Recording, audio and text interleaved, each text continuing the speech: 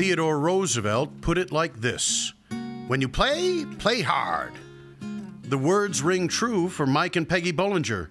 But first, the work. They work hard, they play hard. They taught us, well, work hard, then play hard. When we would go to the lakes in the summer, the first thing we would do, we got to have the yard mowed, everything put together, and then we did play hard. And I remember when we first started dating, Tony and I, when I was in college, I'd come visit on the weekend, and it was like non-stop, morning to sundown. I mean, you went to bed exhausted because they worked so hard. That's what they do. They work hard, and then they enjoy it.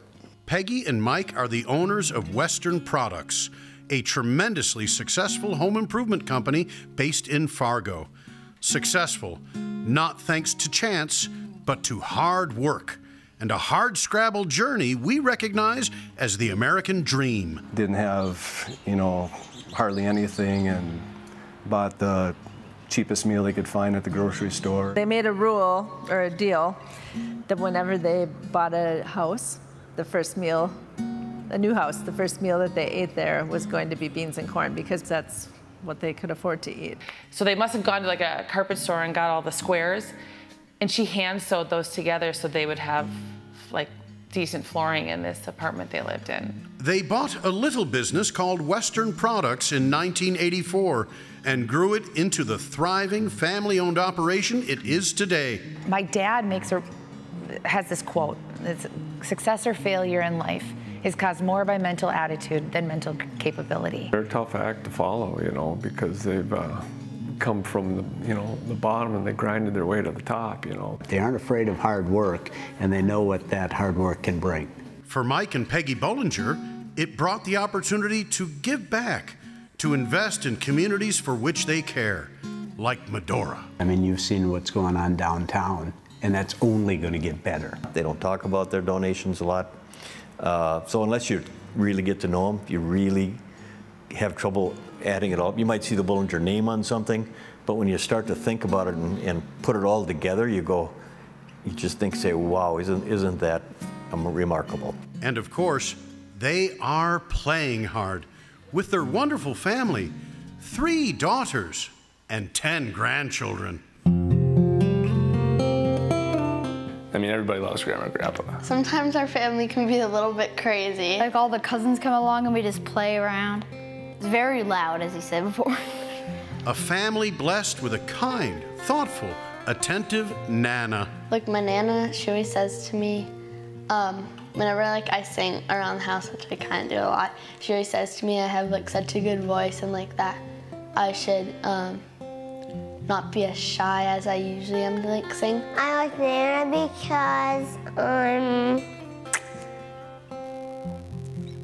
she always colors with me. When I was 7 years old, my grandma got me my first sewing machine. At the lake, we'll set up like big tables and everyone will like bring their sewing machines from their house and put them on the tables in the garage, and then all the girls will just like sew for hours, and it's really fun. She sewed her own wedding dress. I know, I think that's really cool.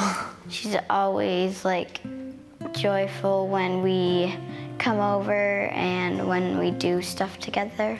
And a papa who's always good for a practical joke, like this one at their home in Medora.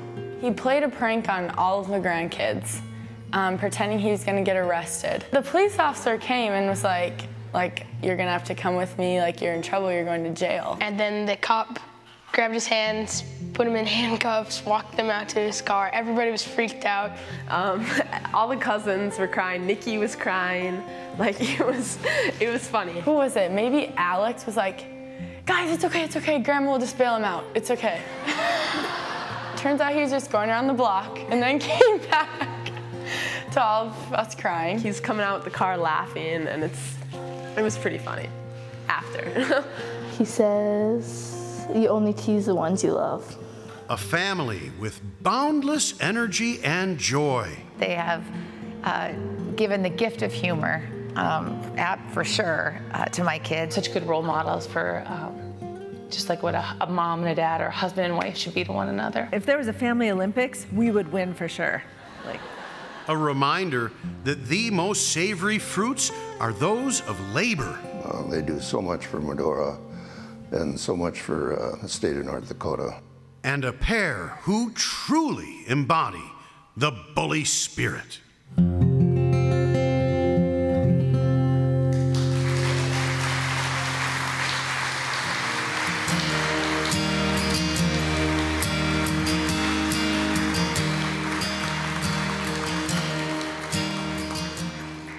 Congratulations, Mike and Peggy. That says everything. I only want to say a couple of other things. It's a real honor to have you guys receive this. Peggy was a board member for 9 years. They're friends. The town is better because of them. I used to say they kind of shamed us into cleaning up our buildings because they did such a great job with theirs. And it's true. They really influenced the way Medora looks by setting a higher standard for all of us. They've been benefactors to almost everything we've done. I did this morning, Mike and Peggy. I pulled up my phone and I can see what you've done. In 18 years you've been involved. 69 times you've made a gift. 69 times. There's hardly a project in this town. But that's important. But this is the family of honor today and the distinction. And what did they do last night? They invite the town to come to their unofficial, unlicensed bar, Woolly Boys. And they are serving everybody. They were playing hard and having fun. Mike and Peggy, please come on up here to receive the Bully Spirit Award.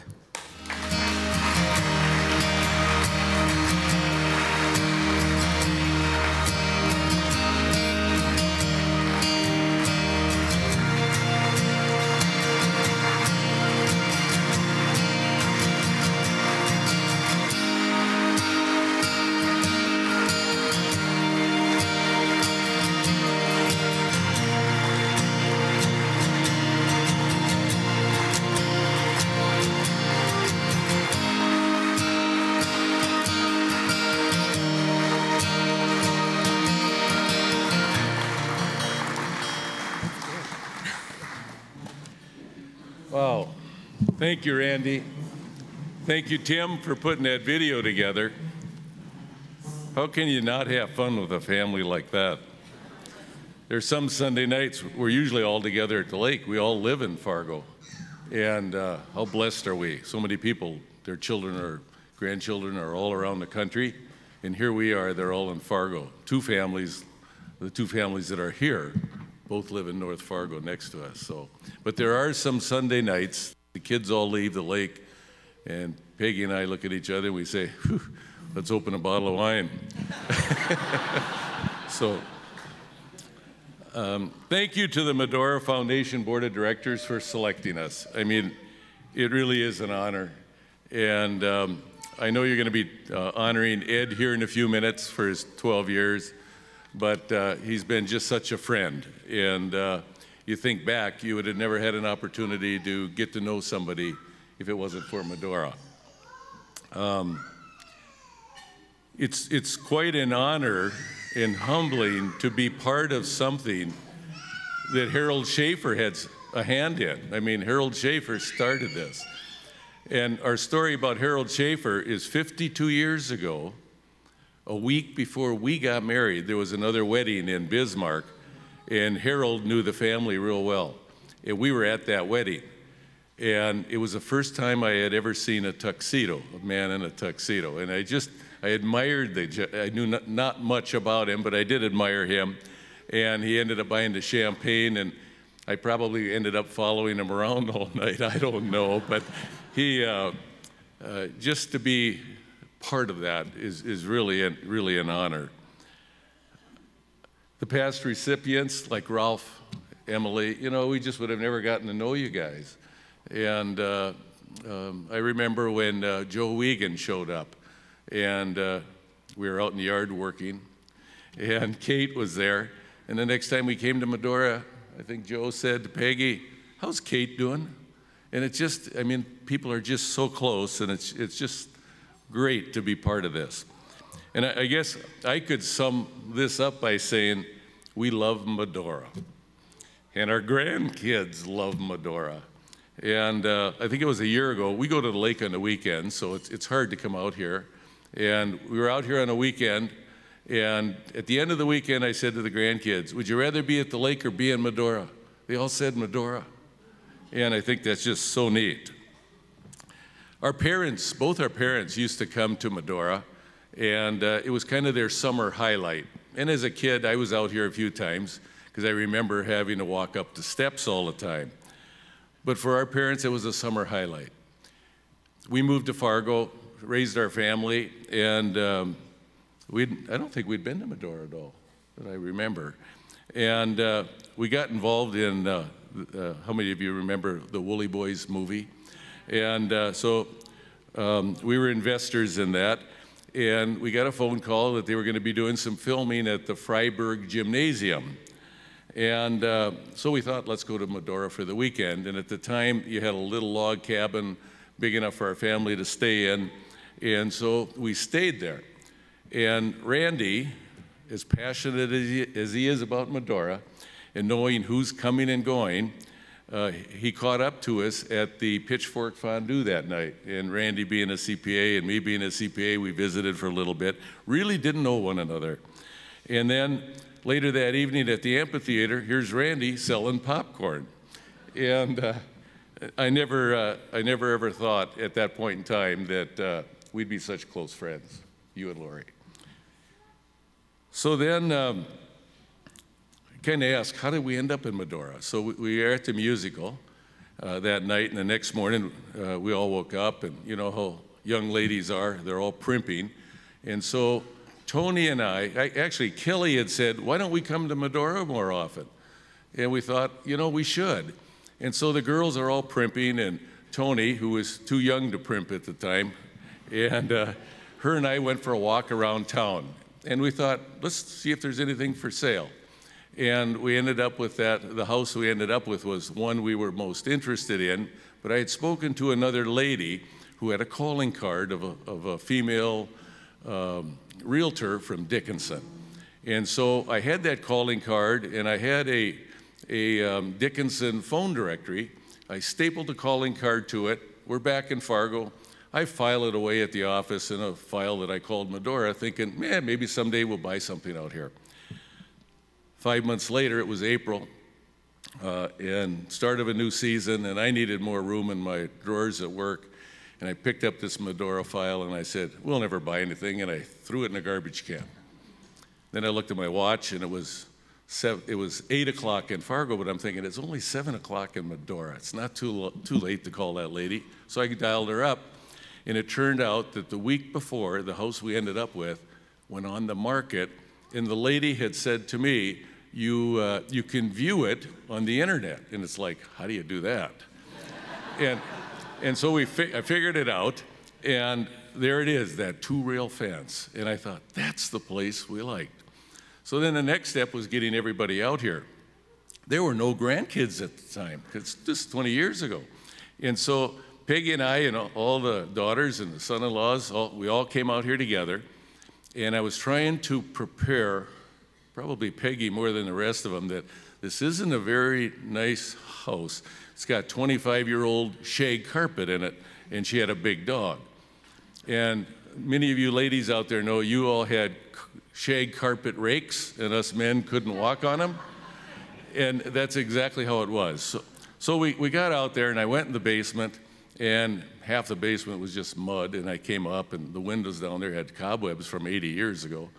And Peggy looks at me, and she says, you really aren't interested in buying this, are you? And I said, well, I think so. And she kind of looked at me and said, this is too far from Fargo. If you buy that place, I'm not coming out there. So we just waited a little bit, and one thing led to the next, and I found somebody that could put some drain tile around the house. And we ended up making a deal with the lady and ended up actually gutting the house twice. But we did make, or I did make, Peggy was on a lot of them, 33 trips in like 14 months in order to just get the thing in pretty good shape. And over that period of time, Randy and I became pretty good friends, and you'd start meeting people around town, and it was a fun time. So I was out here on one trip, and one of the people that were working for me out here said, I heard they're tearing down the Museum of the Badlands. And I said, they'd never do that. And I got in my car and I'm ready to leave to Fargo, and I thought, I better check that out just to be safe. So I went over to the office and I met Satram. Winston Satram. And I sat down with him and I introduced myself and I said, are you guys tearing down the Museum of the Badlands? And he said, yes. And I said, well, all the wood on the outside of it, what are you going to do with it? And he said, the contractor's just going to haul it away.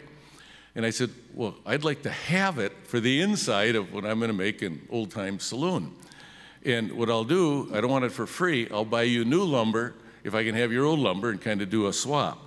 So a couple of our guys, and this is in the off season, it's easy to do it, they actually drug the overhang on that through town and put it on where it says Mercantile on the building, and that's the old Playhouse Saloon. As Randy said, Peggy was on the board for 9 years. It was a lot of fun. While she was on the board for 9 years, I could go golfing and prairie dog hunting and enjoy Medora. Well, she had to work. We've met, just like I said earlier, we've met so many friends out here. It's just so hard to name them all, and the grandkids love it. And we do get crazy as a family sometime, but we do work hard and we do play hard. I look at what happened in the Medora Foundation over the years, and I think of Randy and Ed kind of leading the board of directors in all that you guys have accomplished in the last 20 years since we've just been here. I mean, it really is amazing, and it's just awesome to be around while all of that's happening. One story I'd like to tell, and this is going to be about Point to Point Park today, is we were out here on a weekend with the family, and sometimes some of the girls leave early. Peggy and I were getting ready to go, and Randy said, I got to show you. Over at the Schaefer Center, there's a layout of what the Point to Point Park's going to be, of which we knew nothing about it really at that time other than a comment or two. And so we went over there with Randy, and I think a couple of the grandkids were still around and went over there with us. And he showed us what the layout was going to be, and there's going to be the water park, and there's going to be the new mini golf course and some other things. And he never once asked us for money, nothing having to do with money. He was excited about the Point to Point Park and what's going to happen. And I said to Randy, and this is about the time the whole thing with the library was taking place, and Randy's duties were going to shift quite a bit to the library. And so while we're there, I said to Randy, I said, well, Randy, if 80% of your time is going to be with the library, you're so passionate about Medora. Look what you've done. Who's going to replace you? And he really didn't have an answer, but he did get emotional and choked up. And that just shows how much Randy is to the town of Medora. So we went back to our place, we packed everything up, started talking about it. I think we called him back when we were at Hebron. And we said, we'll sponsor the miniature golf, because we didn't like the old one. and we knew it needed to go. But no, but that's where we got our involvement in that, and we're just so grateful to be part of that. One last thing, if I can just take another minute. I'd like to recognize a couple here that they're dear to our hearts, because growing up, they were around my parents. And they really are the spirit of Medora, like so many of you people in this room are. They've given their time, their talent, whatever they could financially to Medora. And I've just asked them to be here today, and I'd like Don and Delanis to stand up. Would you? Don and Delanis Eckrock.